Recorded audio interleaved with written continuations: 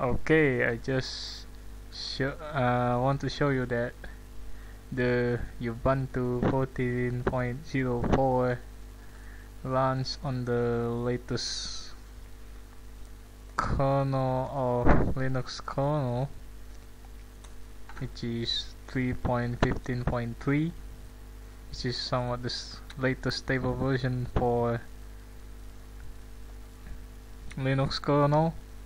It runs fine, but it has a bug, which is over here.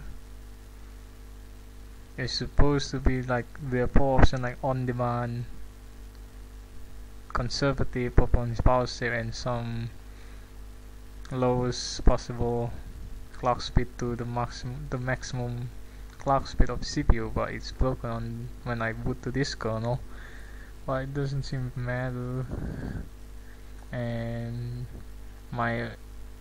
And the latest kernel for Ubuntu is this 3.13.0 update 3055, but the current version, the installed version for my installation was 54.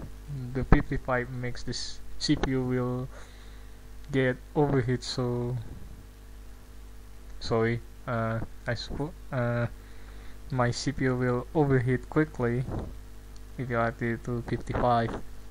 I do it 2 days ago and the CPU is about 70 degree and can be almost reach 80 degree when browsing the web and such. And I'm gonna show you. Yeah, I still can boot to the 3.13.0 kernel by choosing that kernel on group booting. So yep, I think that's all about it, or explanation of this, and also a bug on this indicator CPU frequency application while booting into 3.15.3 kernel. So yeah, that's about it.